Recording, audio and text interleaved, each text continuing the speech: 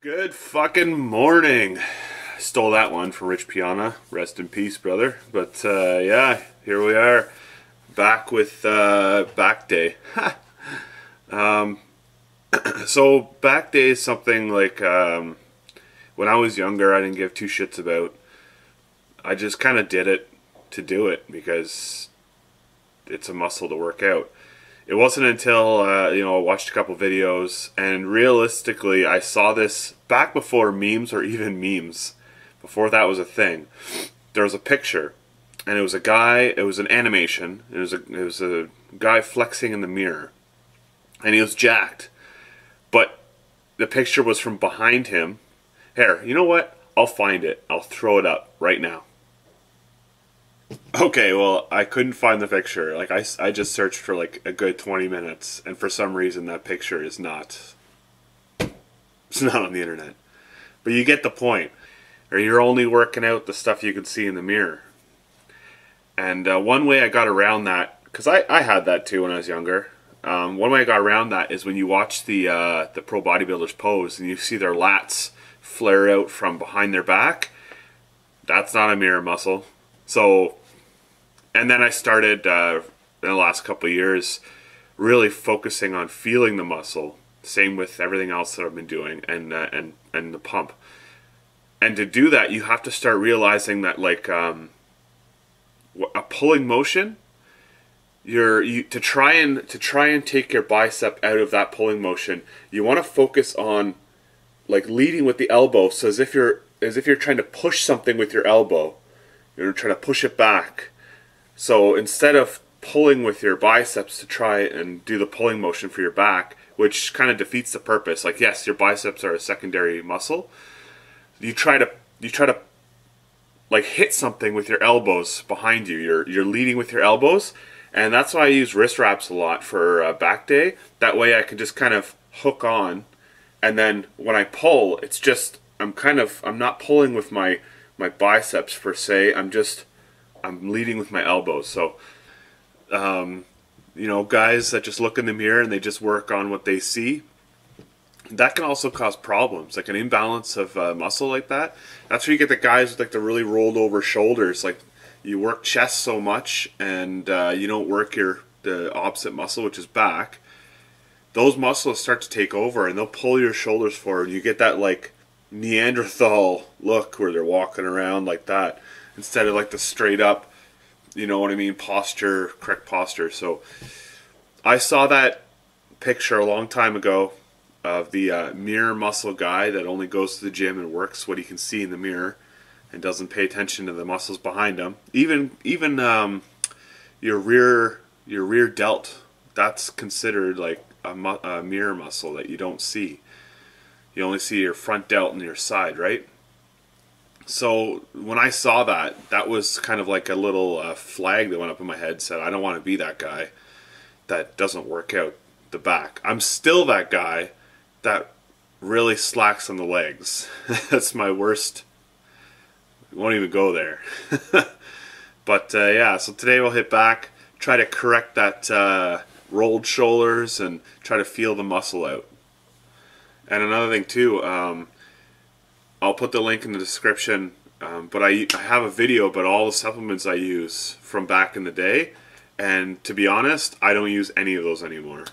I use a pre-workout to get my ass moving, which is sad to say it's mostly stimulant based. I'm trying to move over to like a thermogenic style.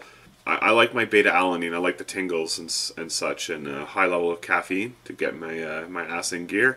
So I just take a scoop of pre-workout before my workout, and that's it. I don't use protein shakes. I don't use BCAAs and all that stuff. I eat real food. So let's get into it.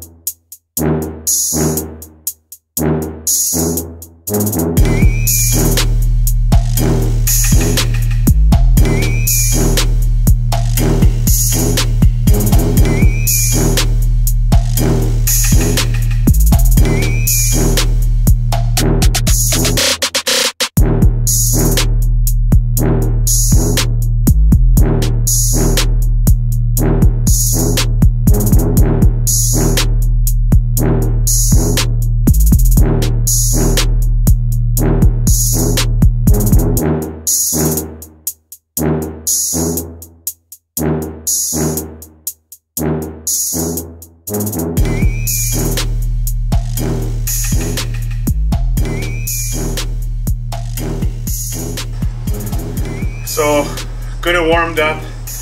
I've been pumping out some reps. I like hanging off the rack.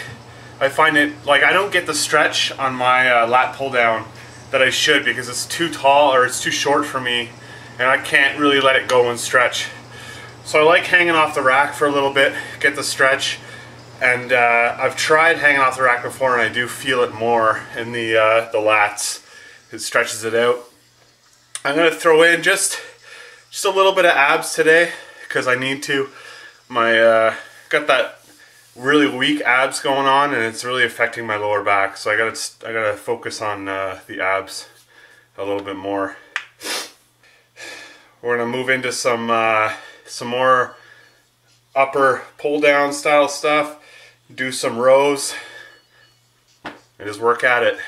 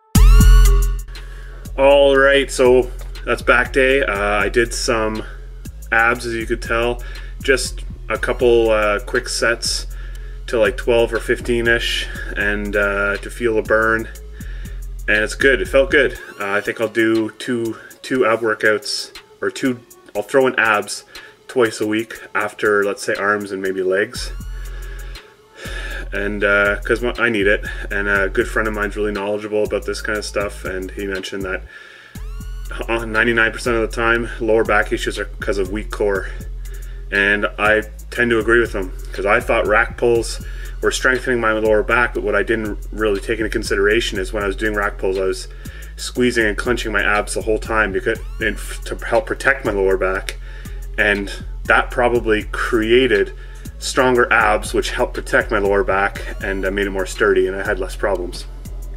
So back day done. Any questions, let me know.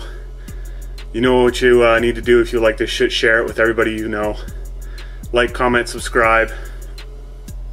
Till next time, cheers.